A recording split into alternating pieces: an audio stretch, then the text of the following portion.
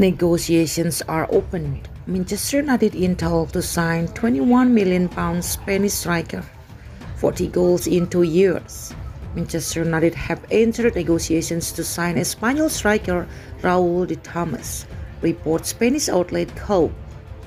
The report status negotiations are opened between Manchester United and Espanyol over the player's future. The transfer fee will be between 25 and 30 million euros, 21 to 25 million pounds. The report says Raul de Tomas is not United's only strike options, but he's among them, with talks established between the two clubs.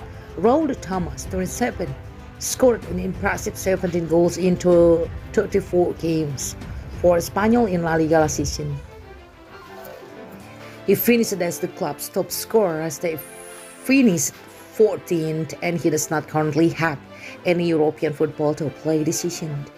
Spanish outlet SuperDeporte linked Arsenal with the move for the striker in June, while Ara claimed last month Bayern Munich were interested in him as a replacement for Robert Lewandowski.